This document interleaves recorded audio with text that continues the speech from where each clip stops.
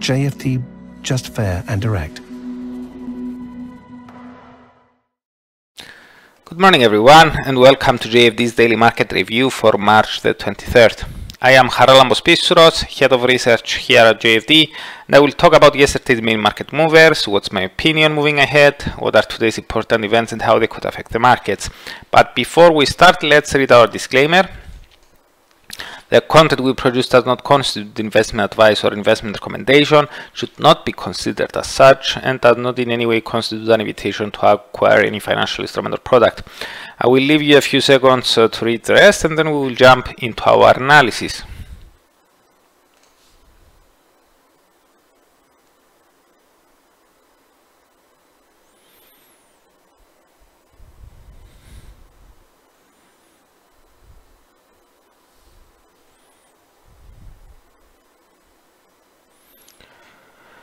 Okay, the US dollar pulled back against all the other major currencies on Tuesday and during the Asian session Wednesday, except the Japanese yen.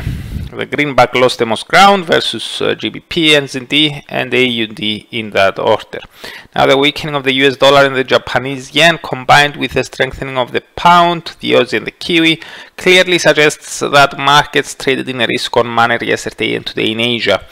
Indeed, turning our gaze to the equity world, we see that major European and US indices were a sea of green with a positive morale rolling into the Asian session today. Now, with no clear catalyst behind the improvement in risk appetite, we will just say that this adds credence to our view for some further advances, despite we are still reluctant to call for a long-lasting recovery. The reasons we believe that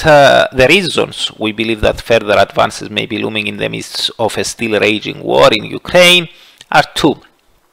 Firstly, as we explained yesterday, it seems that nowadays the setbacks on negative headlines are smaller than the advances we get when there is a glimpse of hope. Maybe most participants remain optimistic that some progress could still be made in talks between Russia and Ukraine, or maybe they believe that no other nation will need to get involved militarily, and that a conflict at the two nations level has been already priced in. The second one has to do with monetary policy. Yes, Fed Chair Jerome Powell appeared overly hawkish once again on Monday, raising speculation that he and his colleagues may need to lift rates by 50 basis points at the upcoming gathering. According to the CME Fed Watch tool, there is a 66% chance for such an action. However, investors have been aggressively hawkish even before the Fed released its new dot plot pointing to 6 more quarter point hikes by the end of the year. Thus, a very aggressive Fed is also priced in to a large extent, and that's probably why we see equities keep climbing higher. As for why we are reluctant to call for a long-lasting recovery, it's because of the war in Ukraine. Anything pointing to this escalating to something even worse could well hurt risk appetite again. And what do we mean by something worse? For example, more nations getting directly and military involved in the conflict. Now, as for the currencies, the yen has been in a free fall mode lately, and besides the improvement in risk appetite, another important reason for that may be the fact that that other major central banks like the Fed and the Bank of England are raising rates at the time when the Bank of Japan is maintaining an extra loose policy. Therefore, the monetary policy divergence between the Bank of Japan and the rest of the world is likely to continue weighing against the yen for a while more. Now, as for today's events, during the early European morning, we already got the UK CPIs for February, with both the headline and core rates rising by more than the forecasts suggested. At last week's meeting, Bank of England officials decided to hike interest rates by another 25 basis points via an 8-to-1 voting, with the dissenter calling for no increase at all.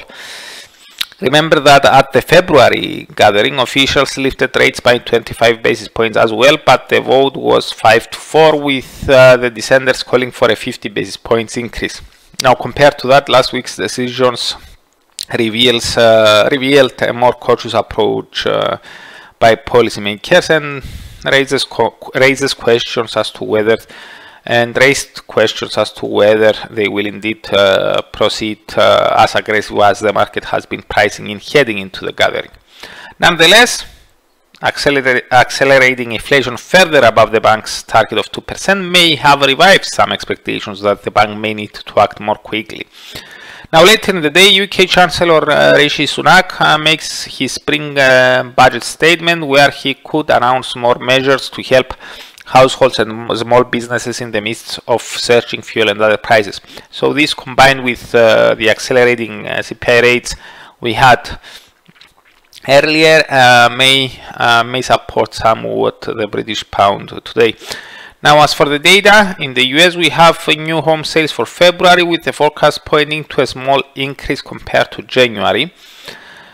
And finally, besides UK Chancellor Sunak, we have a few more speakers on the agenda, including Fed Chair Powell again, as well as Bank of England Governor Andrew Bailey. So, that's it from me. Thank you very much for watching and listening. For those who are interested in learning about the main events of the week much earlier, you can subscribe to the weekly Market Outlook webinar, which I'm hosting every Monday at 8 o'clock AM GMT. You can find the link in the description below. So, goodbye, have a great day, and I'm looking forward to seeing you here again tomorrow.